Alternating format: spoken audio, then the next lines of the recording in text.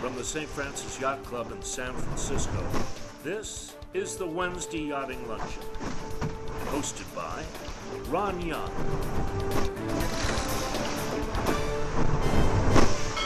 Welcome to the Wednesday Yachting Luncheon, live from the virtual grill room of the St. Francis Yacht Club. We hope that you and yours are sheltering in place in a safe environment, and we look forward to greeting you back in our yacht club just as soon as conditions permit.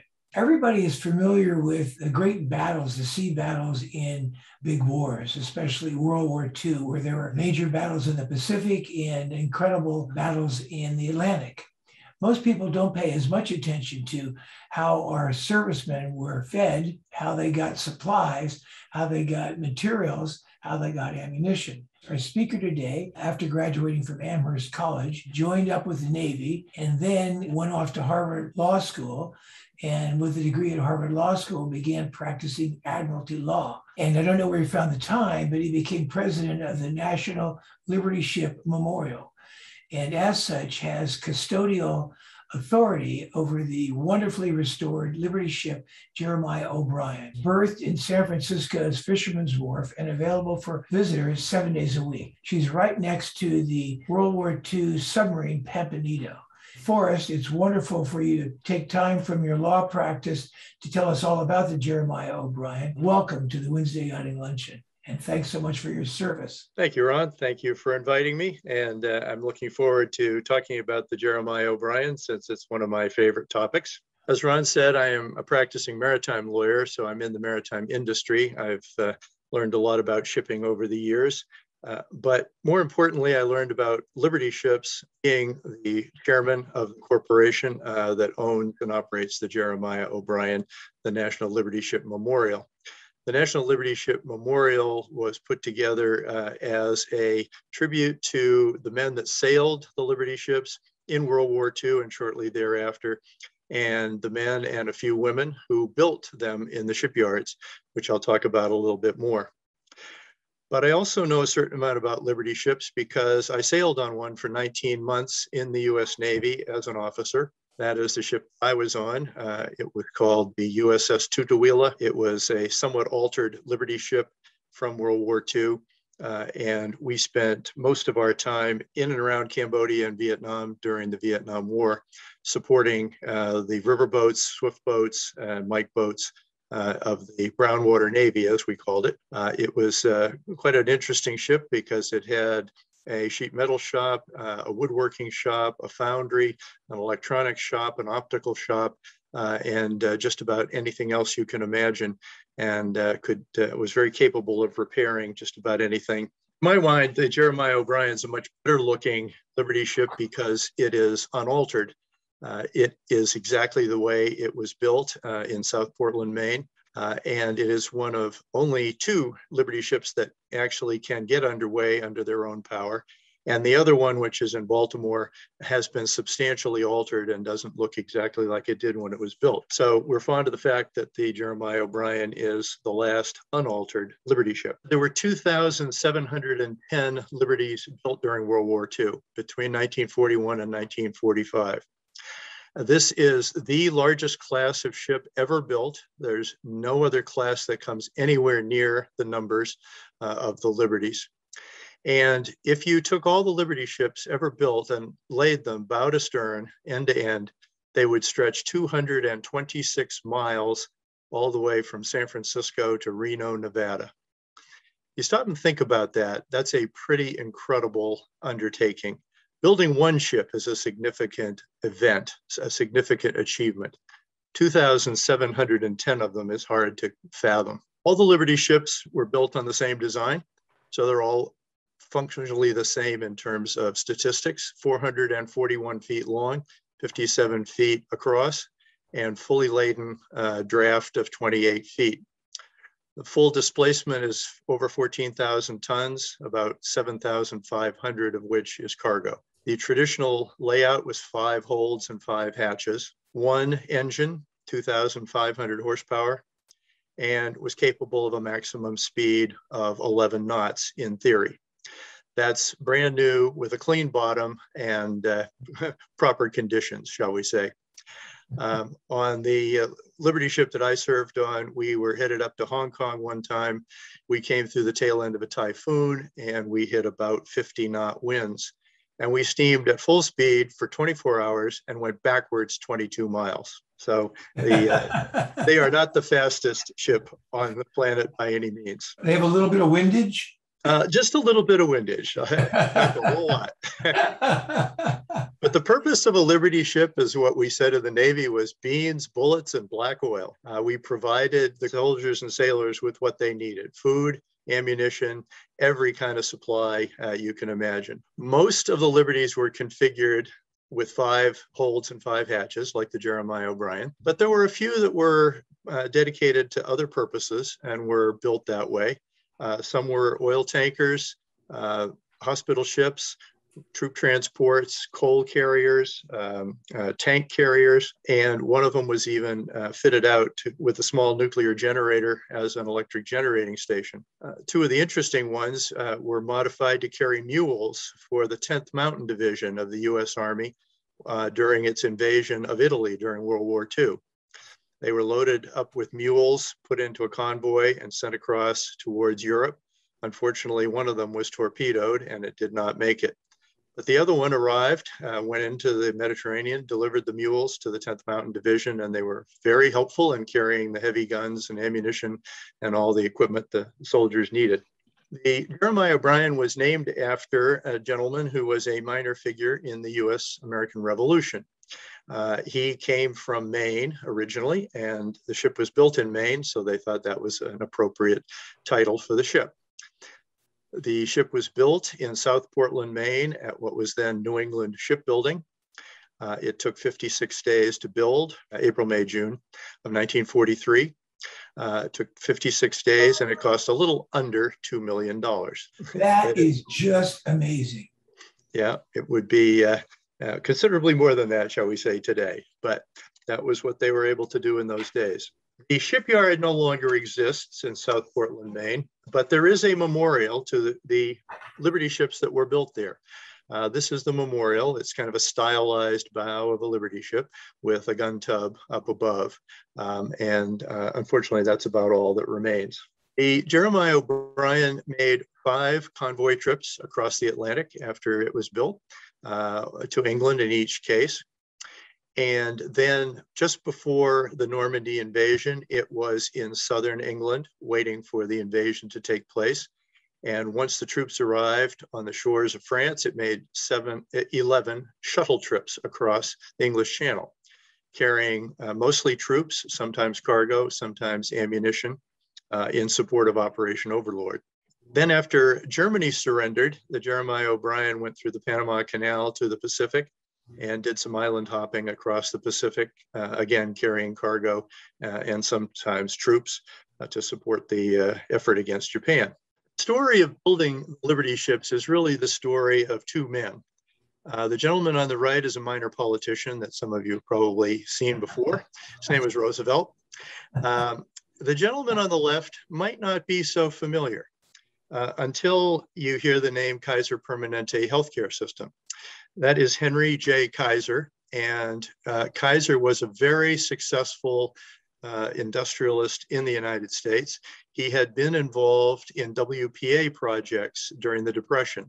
He had been involved in building the Hoover Dam, the Grand Coulee Dam, and a variety of other major construction projects in the 30s.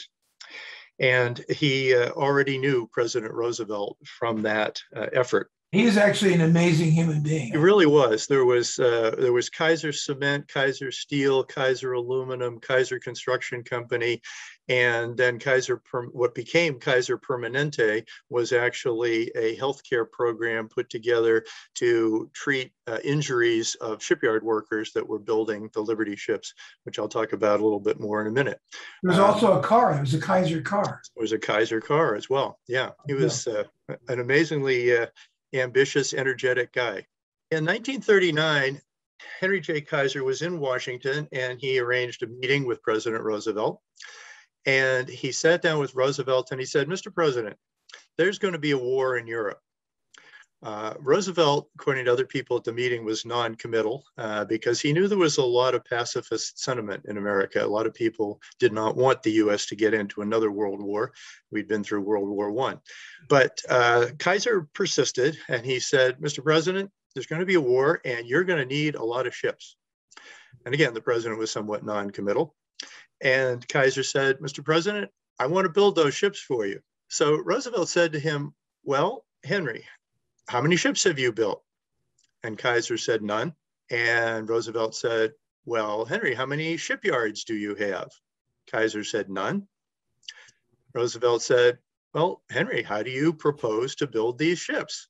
Kaiser looked at him and said, Mr. President, I will build the shipyards and then I will build the ships. And that is exactly what he did. He started in Richmond, California, just north of San Francisco, with what is known as Richmond Yard number 1. Right in the center of the picture there. It was about 500,000 square feet of manufacturing facility. And that was completed in December of 1940, before Pearl Harbor.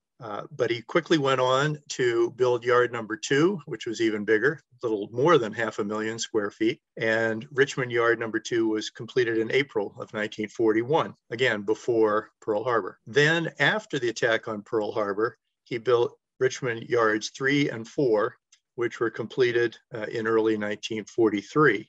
The land that you're looking at has all been repurposed, redeveloped, and used for other things now, with the exception of one of the yards. Kaiser Yard number 3 in Richmond is largely intact. It's still there. You can see the 5 graving docks where they built the ships. And the way a graving dock works is there's a caisson that is floated in that goes across the open end of the graving dock. That seals it off, then the water's pumped out, and you can build or repair a ship or whatever. Then the water's pumped back in, the caisson is floated out, and the ship comes out. Richmond Yard number 3 is used largely for long-term storage of ships that don't have much purpose anymore nowadays, but it is still pretty much intact. Pasha has taken over as an automobile terminal all the area to the left in the photograph. And there is another World War II veteran in the picture. In the lower right-hand corner, the Red Oak Victory is a victory ship that was also built during World War II. The victory ships were a class that came after the Liberty ships and were a little larger and a little faster. In addition to Richmond, there was a yard across in Marin County in Sausalito. On the Sausalito waterfront, Mr. Bechtel, not to be outdone by Kaiser, also built a shipyard. He reclaimed 210 acres of marshy land and built building ways and created a shipyard where there was nothing but open land before. And during the war, they built 93 ships at that facility, of which 15 were Liberty ships. The rest were largely tankers. Marin Ship, as this was called, was an interesting operation because it was literally a company town. It had accommodations for 6,000 people. It had churches, shops, movie theaters, recreational facilities, bowling alleys, and as I said, housing for 6,000 people. And some of the housing of Marin Ship still exists in Marin County today. So here's one of the finished products, leaving yard number 2 in Richmond, sailing out with a tug escort. There were 747 Liberty ships built in the Bay Area. As a publicity stunt, Richmond Yard number 2 actually built a Liberty ship in 4 days, 15 and a half hours. You think about building a 410-foot long ship in a little over 4 days, it's really quite amazing. They did it as a publicity stunt, basically to show the Germans and the Japanese what we could do. It was not something that they did regularly. In fact, it took a massive effort of pre-staging all the equipment, building some of the ship in modules ready to put together and assemble and so forth. But it was in fact done that quickly. Usually a Liberty ship took about 50 days to build in the early stages of the war. And later on, when they got a little better at it, it took 41 days. Building of ships and the munitions industry in general in America created the most significant demographic change that the United States has ever seen. This is one of the Richmond yards at a change of shift, and the people in the picture are coming off shift and another group was going to work. But if you look at the picture carefully, particularly in the lower part, you'll see there are a lot of women in the workforce. The munitions industry needed workers, and the men were off in the Navy, the Army, the Marines, the Coast Guard. They were off fighting the war. So this created a tremendous opportunity for women to be employed outside of the home in manufacturing, which they had never been before. Also, it created huge demographic changes in the area where the shipyards were. Wilmington, California, down by Los Angeles, for example, Portland, Oregon, and elsewhere. The population of Richmond, California increased from 20,000 to over 100,000 people in less than 3 years by people coming in. And a great many of them were agricultural workers who moved up from the southern part of the United States to work in industry for the first time. So one of the striking features of this photograph is how thin everybody is. I don't really see anybody who's even mildly overweight in this picture. Did you squeeze this with Photoshop, or were people healthy? No, I think people worked really hard. I think they were thin as a result. You're right. There's nobody who needs an Atkins diet in that picture, that's for sure. In Richmond Day, there is a memorial to the infamous Rosie the Riveter, the women who came to work in the yards and were at least apocryphally known as riveters. Interesting in this picture, both of the women are African American. There were opportunities, more or less equal opportunities for African Americans as for anyone else, because the yards needed workers, as did all the munitions factories. But the fact of the matter is, Rosie the Riveter is a fiction. It was actually Wendy the welder. The riveting process had largely gone out because riveting is hard work and it is slow. You take a rivet, you heat it up in a fire, get it red hot. You get 2 pieces of steel, you line up the holes together, you put the rivet through it. One person holds a sledgehammer against the head of the rivet. The other person on the other side takes a sledgehammer and peens over the back of the rivet so it can't pop out through the hole anymore. And that whole process is slow. And then you repeat it for the next rivet and the next rivet and the next rivet and so forth. With welding, a crane picks up a big piece of steel, lays it against the side of the ship. The welder tack welds top, bottom, left, right, and then goes all the way around the 4 sides, welds it up, and you're done. It is many times faster than riveting. So most of the women who were trained as workers in the shipyards were trained as welders. And you see these 7 ladies here are all welders. They've got their welding helmets flipped up. 3 of them have welding leads in their hands, and they're wearing protective equipment. So the Liberty ships are actually a very old design. It was a British design, and it was first put on paper in 1879.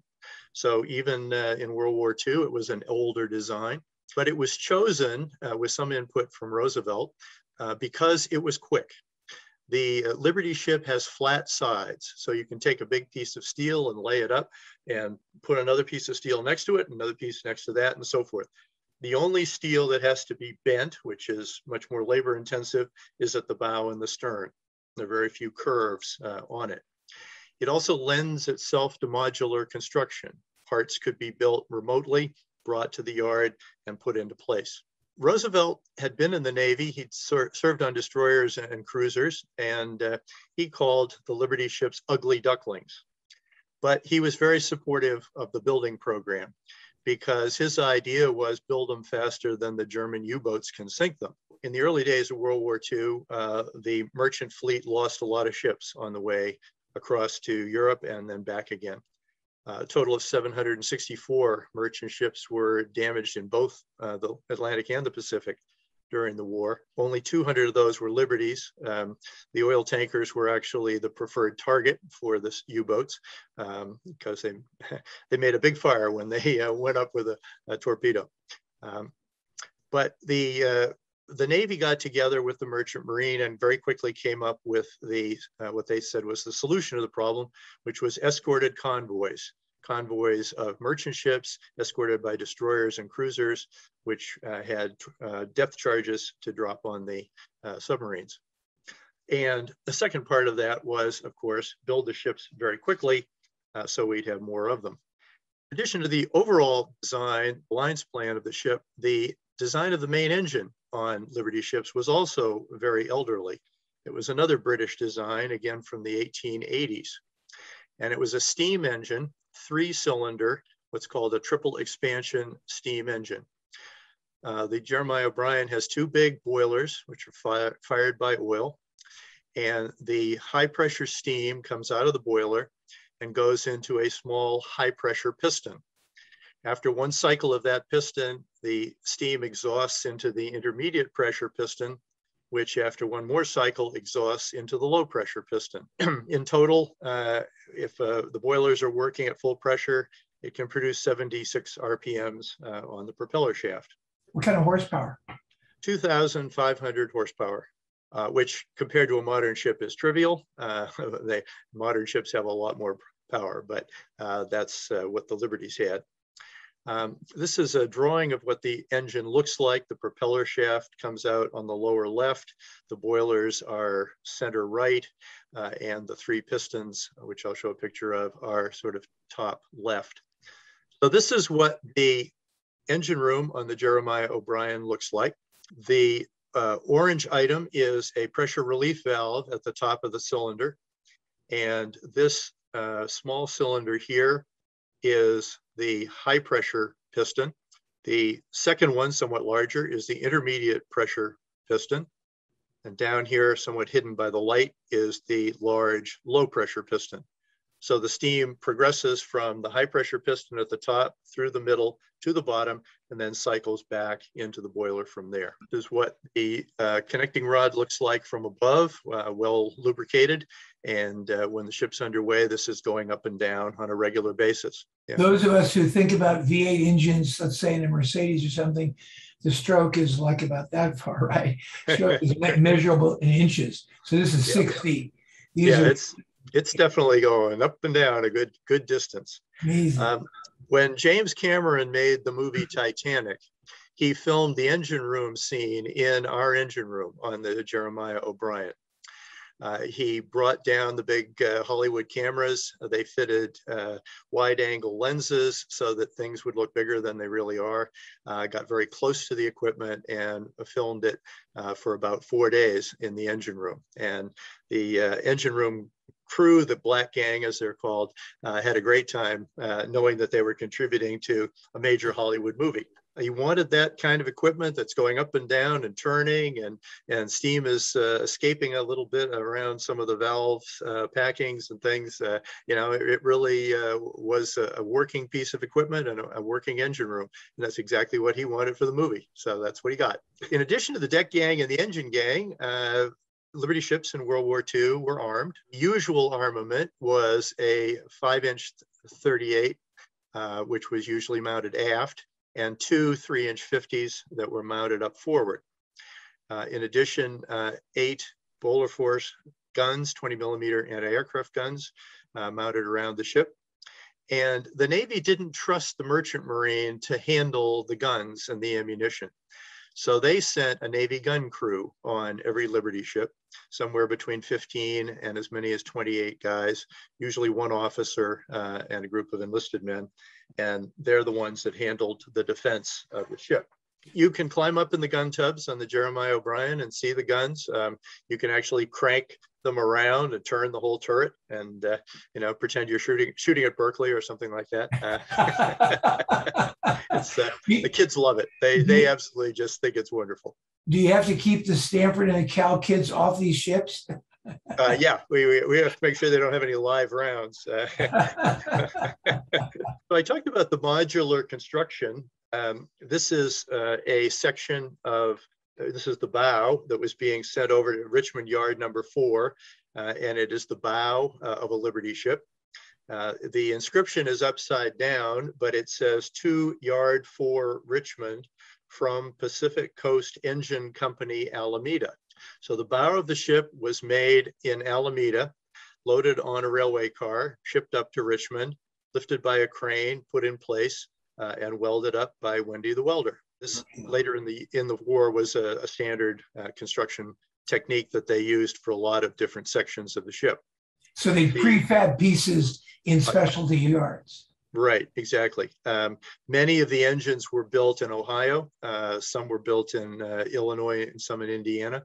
And other parts were built all over the United States and shipped to wherever they were needed and installed on the ships. These are the 4 stages, roughly, of building a Liberty ship. Starting in the upper left, number 1, the ribs of the ship, the longitudinals are in place, but they're just starting the work. In number 2, they have a lot of the athwartship's beams in place. They're starting to frame up patches and what have you. In number 3, the engines and heavy equipment will have already been loaded into the ship because they're putting the deck in. So that's fairly far along. And then in number 4, the bunting is hung and the celebration's about to begin when they launch the ship. Amazing. And this was 56 days typically. 56 days typically, as little as 40 toward the end of the war. 24 hours a day, 7 days a week. It never stopped. Big Klieg lights all around the yard to provide light so they could work all night. So on a nice sunny day in South Portland, Maine, June the 19th, 1943, the Jeremiah O'Brien was launched. And there she goes sliding down the ways. She was then quickly fitted out and sent off to convoy duty. Now, while this may look like the container ships off Los Angeles at the moment with our supply chain problems, it is actually a convoy being put together in Halifax, Nova Scotia to go across to England. And convoys were an effective way to counter the U-boats, but they did certainly lose ships out of the convoy as well. Why was the convoy safer? The convoy was safer because the ships were arranged in rows and ranks, and then the ships on the outside were the destroyers and the cruisers. And they were, from the middle of the war onwards, were fitted with sonar, which enabled them to locate the submarines and go out and attack them before they could do any damage. The convoy route to Europe was basically in 3 segments. The area close to Canada and the United States could be defended by anti-submarine aircraft from shore bases. The last part, getting close to England and Europe, could be defended by anti-submarine aircraft from England and Ireland. But the part in the middle was what was dangerous because it was out of the range of aircraft, and that's where the wolf packs tended to hang out so they could attack more easily. Now, what is today Reykjavik Airport in Iceland was built on a very hurry-up basis as an airfield during World War II so that we could base anti-submarine aircraft in Iceland. Iceland belonged to Denmark. Denmark had been conquered by the Nazis, but Iceland was very happy to participate in the war effort on the Allied side. So that's the reason the airport is to heck and gone from downtown Reykjavik. It's about 30 miles or so, but it was the air base and then later a NATO air base for anti-submarine planes. When you fly into Reykjavik, you see that. You see what a great distance it is away. And now you're telling us why. I get it. Right, exactly. Yeah, it's a long ways. And there's a large airstrip on the southern end of Greenland at a place called Kangerlussuaq, which was also built for the same reason, for anti-submarine planes during World War II, and then anti-submarine efforts by NATO planes during the Cold War as well, keeping track of Russian submarines. So the Jeremiah O'Brien departed for Europe on her first trip in July of 1943, and as I said, made 5 convoy trips to England. During one of the convoys, it was attacked, but not hit. The torpedo missed. And became the beginning of the nickname, the Lucky O'Brien, because it was saved from the U-boat attack. Why did the U-boat miss it? The torpedoes in World War II were not nearly as accurate as anyone would have liked. Ours were not, and the Germans were not either. You were trying to fire a torpedo from a moving vessel, the submarine, to hit another moving vessel, your target. It was pretty difficult. Sometimes in movies, they make it look like it was really easy, but it was not. So anyway, the O'Brien arrived at D-Day +3 at the beach in Normandy, 3 days after the original invasion, and discharged its cargo, and then made 11 shuttle trips back and forth, ferrying cargo and troops. You may have heard a story that British ships broke into and sank. Well, yes, actually 3 did, and 3 were lost. Several others suffered structural failures, but were not lost. They were able to be saved. And indeed, the Jeremiah O'Brien herself had some problems in that regard as well. Why is that? Well, first of all, because the North Atlantic is an extremely unforgiving environment. They encountered bad weather, and they were, of course, built in a hurry. I'm not saying that corners were cut, but they were trying to do things quickly. And sometimes that led to problems. But overall, only 3 were lost out of 2,710. And most of the damage occurred right in the square of the hatches. There were 5 hatches, and where the 2 pieces of steel meet at a right angle is what the engineers call a stress riser.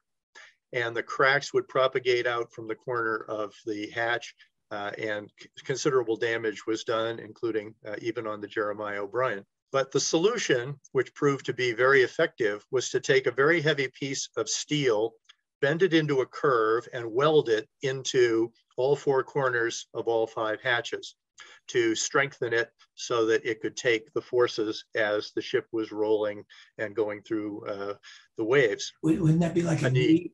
Yes. Exactly, yeah. And you can still see them today. They're very visible on the Jeremiah O'Brien. Well, after World War II, the government found itself the proud owner of all of these Liberty ships with nothing to do with them. The war was over, they didn't really need them, and they sold them usually at fire sale prices to steamship companies, usually US flag steamship operators like Waterman and Lykes and US Lines, but also foreign flag steamship companies as well. And they became the main cargo carrying ships in the 1940s, 1950s, and even a little bit into the 1960s. But their demise resulted from the fact that they were too slow and too small. They just couldn't carry that much cargo, and they went very slowly. And then a brilliant gentleman named Malcolm McLean, who was in the trucking business, invented containerization. He put the first containers on the first ship, and the rest, as I say, is history. So the Liberty ships passed out of cargo service. But the Jeremiah O'Brien was way ahead of that. The Jeremiah O'Brien actually only served for 2.5 years initially. In February of 1946, it was retired and sent up to the Navy's inactive ship facility in Suisun Bay in Northern California, not far from Richmond, where it was put into mothballs and stored for 33 years. And to be honest, nobody ever expected it would be used again because it was too small and too slow. But then the hero of the activity comes onto the scene. His name was Admiral Tom Patterson, and he worked for the Maritime Administration, part of Department of Commerce in Washington. And Tom Patterson was determined that there would be a Liberty ship preserved as a memorial to the men who had served on them and the men and women who had built them. And one of his jobs was to approve the ships to be scrapped when they were taking them out of the inactive ship facilities in places like James River, Virginia, Portland, Oregon, Seattle, and San Francisco. And every time a list of ships for scrapping was presented to Admiral Patterson, who had to sign off on it, he would scratch off the name of the Jeremiah O'Brien. So it never got scrapped. And we consider that the second time the Jeremiah O'Brien was saved. And again, the Lucky O'Brien's good luck held. In 1978, he founded the National Liberty Ship Memorial, and he persuaded the government to sell the Jeremiah O'Brien to the NLSM for the princely sum of $1. And we were obligated to take it out of the reserve fleet in Suisun Bay. And then the Jeremiah O'Brien did something that no ship has ever done before or since. It sailed out of a mothball fleet under its own steam. No ship had ever done that before. They always had to be towed by tugboats. But the volunteer crew went up and worked in Suisun Bay for a month, got all the equipment in the engine room running.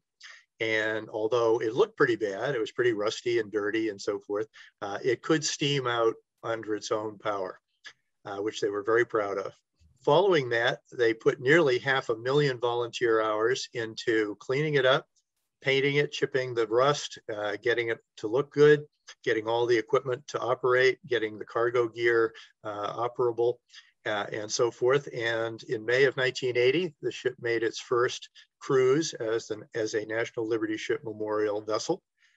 And from then on, generally made 3 sailing weekends per year: Memorial Day, 4th of July, and during Fleet Week in October to see the Blue Angels. As the 50th anniversary of Normandy approached in 1993, the anniversary being 1994, the idea was floated that perhaps ships that had been there 50 years earlier should go back as part of the celebration. And the 3 ships that were contacted were the Liberty Ship in Baltimore, the John W. Brown, the Jeremiah O'Brien, and the Lane Victory down in San Pedro, Long Beach, California.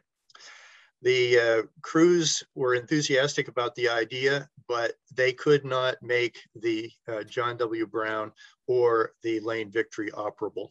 They could not persuade the Coast Guard and the American Bureau of Shipping that they were seaworthy. But the crew of the Jeremiah O'Brien did. They got their inspection from ABS. They got the Coast Guard to sign off. And on April 18th, 1994, they departed from San Francisco. The crew was what we call an older demographic, to say the least. The average age was 75. And a gentleman many of you know, Carl Nolte, who writes for the San Francisco Chronicle, signed on as an ordinary seaman. And he wrote dispatches from the ship and published, that Chronicle published them, the story as it was making its way through the Panama Canal, up the East Coast, and across to England. We all love Carl Nolte. He was a Wednesday Yachting Luncheon guest within the last couple of months. Carl's a great guy. He serves on our board and is very active. Terrific citizen and a treasure of the Bay Area, frankly. He is indeed. So the ship arrived a little early, May in 1994. And on the actual anniversary, June 6th, 50 years after the Normandy invasion, the Jeremiah O'Brien anchored off Pont du Hoc, one of the jumping off points for the Marines in the invasion. And it got a tremendous amount of attention.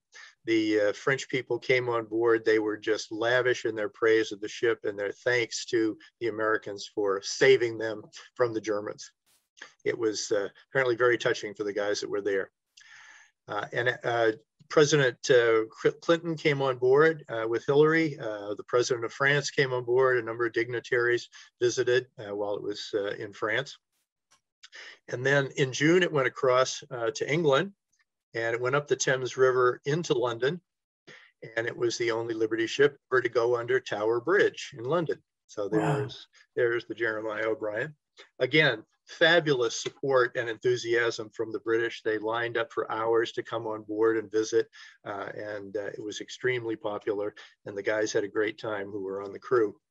They finally turned around and went home. The ship got back in September of '94, and then it began its regular Memorial Day, 4th of July, and Fleet Week cruises.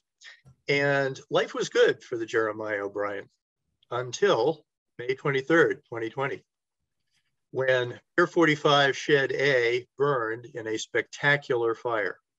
Began about 4:30 in the morning, and at the height of the fire, the flames were more than 100 feet above the bridge of the ship. The fire could be seen for 15 or 20 miles away. The smoke could probably be seen for close to 100 miles away. And through absolutely heroic efforts of the fireboat San Francisco, the ship was saved from much more serious damage. The fireboat came right in, put her bow against the pier, sprayed water down the side of the ship, sprayed water along the side of the shed, and really preserved the ship from a lot more damage, because we were probably within half an hour of putting out an emergency call for tugs, cutting our lines and pulling the ship away just to save it from the fire. As it was, we lost all the cargo gear on the starboard side. I say we lost it.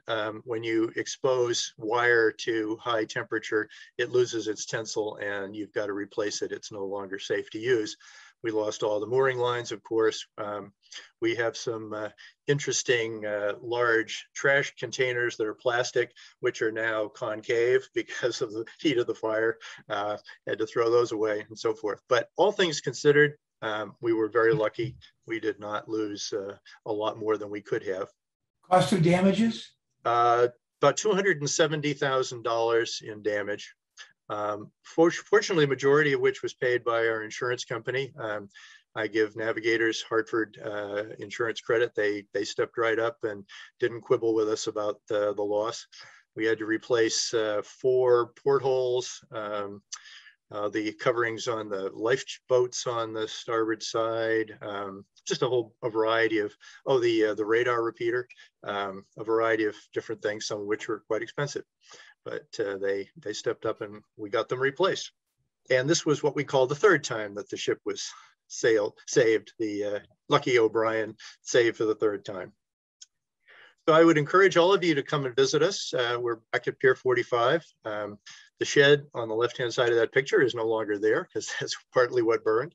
But the ship is there. We're open from 10 in the morning until 4:30 in the afternoon. And we love having visitors. And I would be remiss if I didn't point out that we have cruises on October 8th and 9th coming up for Blue Angels Week. We have now probably 2 Memorial Day cruises, the 20th and 21st. And we may or may not be able to have a 4th of July cruise as well. So I encourage you to come on board and particularly come out on a cruise.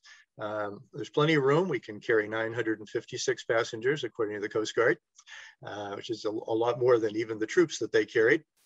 And I can tell you from several trips that it is the best view of the Blue Angels from anywhere, because we hang out with the ship between Alcatraz and Berkeley, and that's right at the end of the flyway where the FA-18s come over and sometimes go vertical right above the ship. It's really something awesome to see.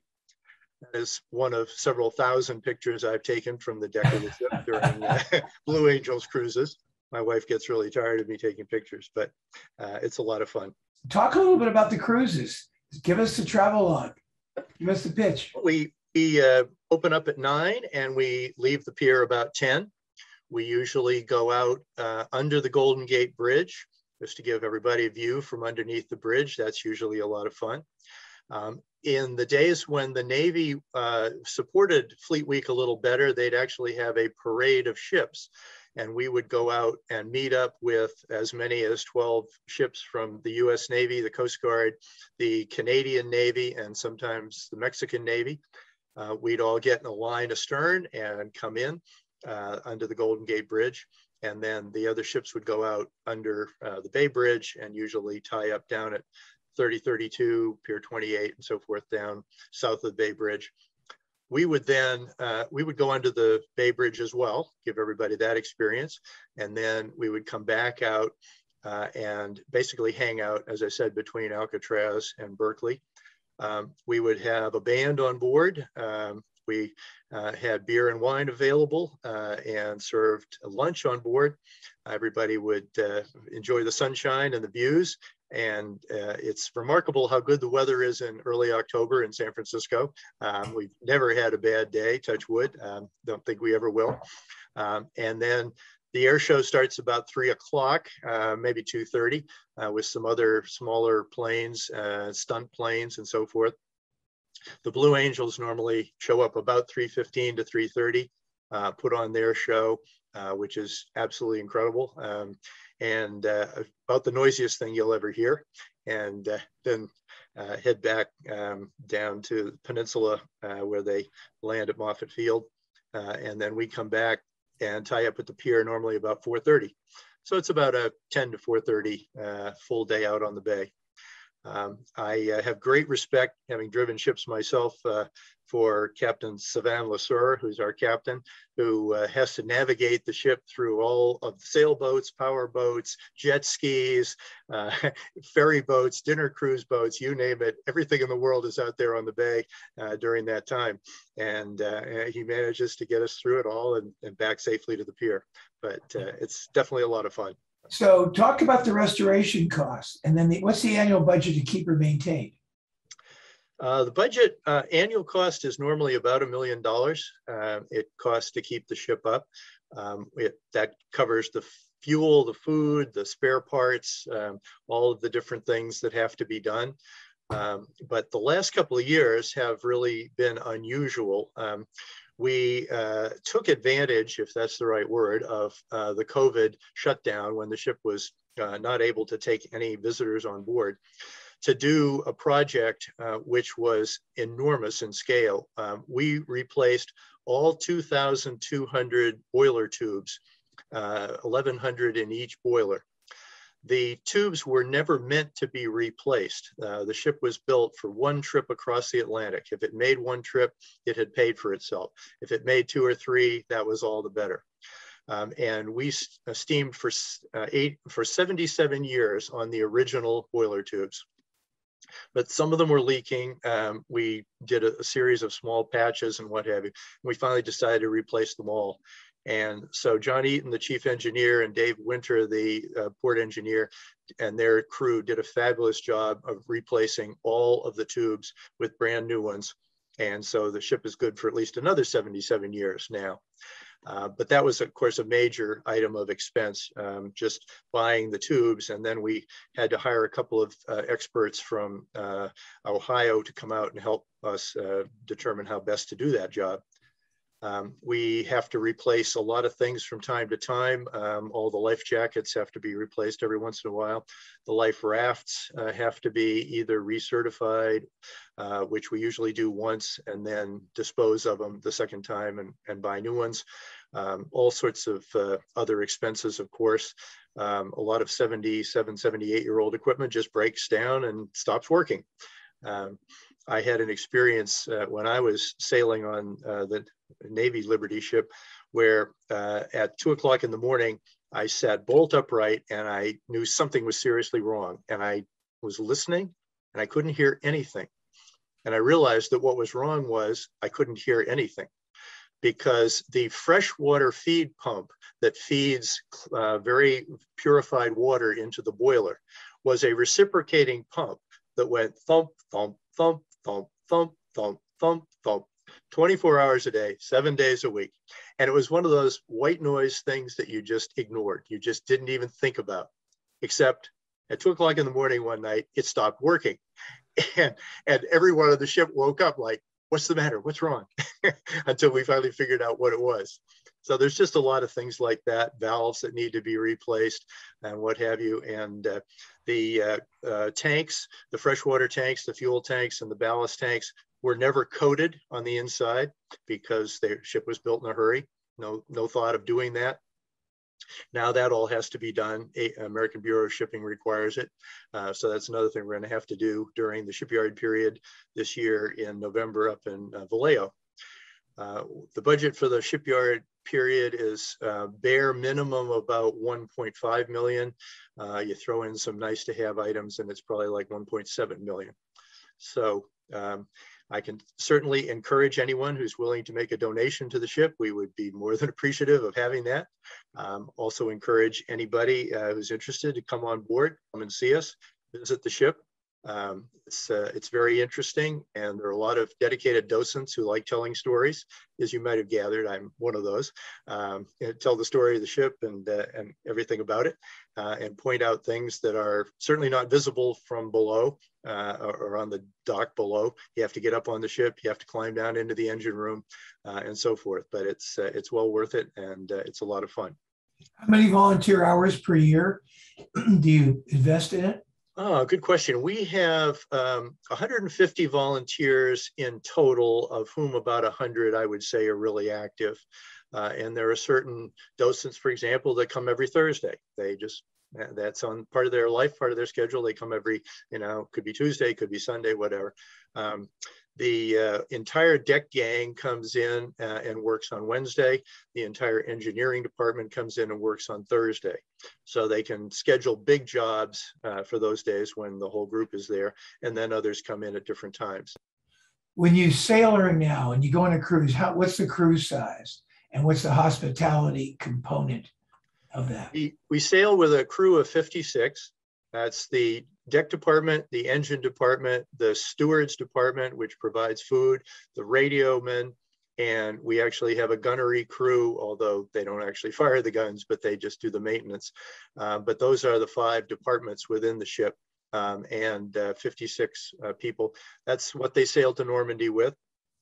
And that's enough to, to get everything done, because of course you need to have enough people to stand watches, usually 4-hour watches, usually 4 hours on, 8 hours off, and another 4 hours on, and so forth. Then the stewards department has to prepare 4 meals a day, the regular breakfast, lunch, and dinner, and then what's called mid-rats for the group that's going on watch at midnight. They get a heavy snack, as it were, at 11:30 at night. So yeah, it's a big operation, and it has to, even when we're tied up alongside the pier in San Francisco, it's still 24 hours a day. We have 2 ship keepers on board 24 hours a day. For things like that big fire that we had in May of 2020, you have to have someone there in case something bad really happens, and to check the bilges once in a while to make sure that you're not taking on water and that sort of thing. We do have the advantage of being able to secure the ship rather easily. The only way on and off is the gangway. And at sometime around 6 or 7 at night, we simply pull the gangway up. And so there's no way that intruders could come on board, anyone who's unwanted, and the ship keepers can feel safe when they're on it in the middle of the night. What is the security component of an ancient ship like this? Are there nutty people who don't want to and don't respect and appreciate it? Do you have to pay attention to things like that? Very sadly, yes, that is true. We have had people come on board the ship and take a big fire axe off the bulkhead, which we're required by the Coast Guard to have in various locations around the ship, and go carrying it off. And we have no idea what they might have intended to do with it. But fortunately, our executive director, who is a retired master sergeant in the U.S. Marine Corps, doesn't put up with any BS, and he immediately relieved them in 2 instances of those fire axes. We have not had a serious event of sabotage, if you want to call it that, but we have had some fairly sketchy people at times come on board, and that's why when we're open, we have to have a certain number of docents around keeping an eye on things. And honestly, the fire that happened at Shed A, Pier 45, was very likely caused by homeless people building campfires. And they've certainly been around. They've tried to come on the ship from time to time, which is one of the reasons we close it up at 6 or 7 at night. So now the ship is an antique, 78 years old, but you might have some modern communications tools in it. When you go sailing now, I'm assuming you have modern nav systems. And what about the kitchen equipment? You have radar ranges and things like that are modern. And how do you draw the line between what's authentic 78-year-old and what's more modern and practical? Very, very good question. We have a very modern radar system. They put a radar on for the trip in 1994 to Normandy. We've even upgraded that since then. So we even have a more modern radar system for now. Of course, we have GPS as well, and a modern radio system for communication. So all of that part of it has to be covered. But most of the rest of the ship is original. There's a serious discussion going on right now about the oven and stove in the galley, because in the year 2021, they are still fired by coal. Oh my goodness. They burn coal. Don't tell Joe Manchin. Yeah, exactly. Don't tell Joe Manchin.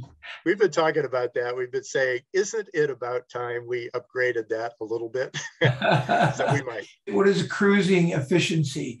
How many gallons per hour going what normal cruising speed? A ship like the Jeremiah O'Brien generally measures in tons per day.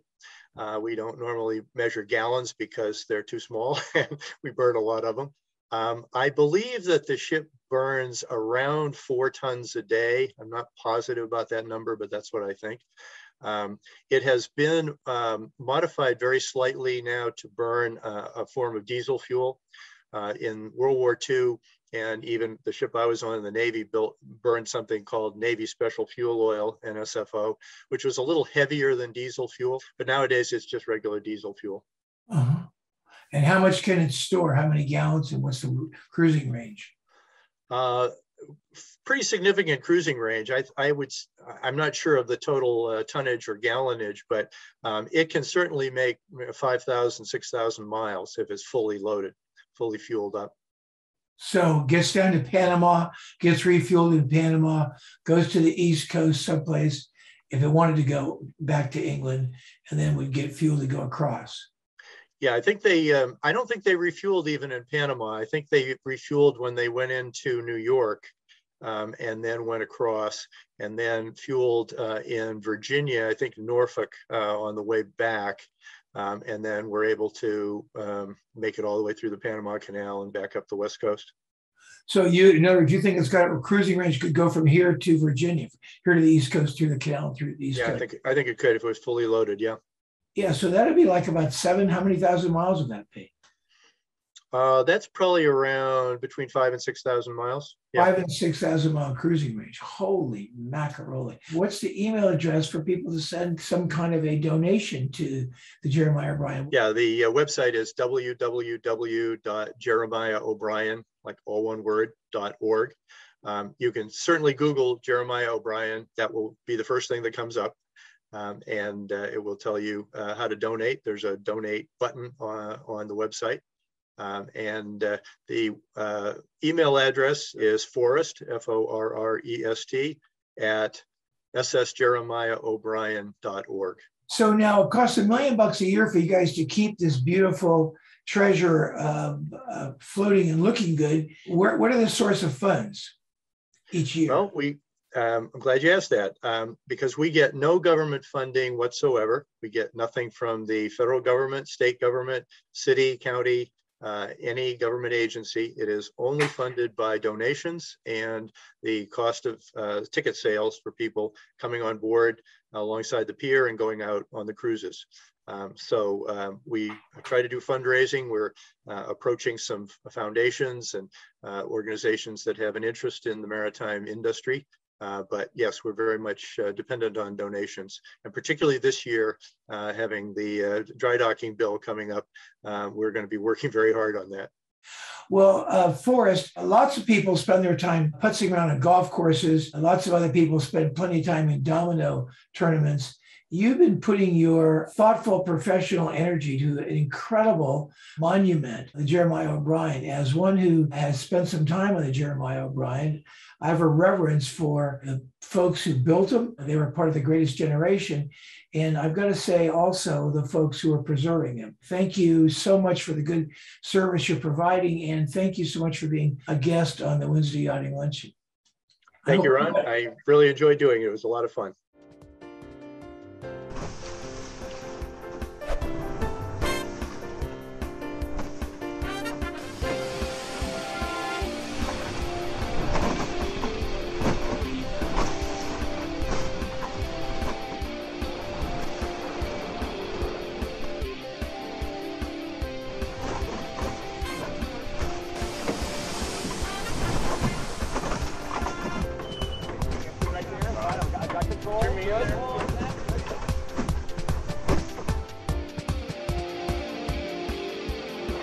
This has been a presentation of the Wednesday Yachting Luncheon.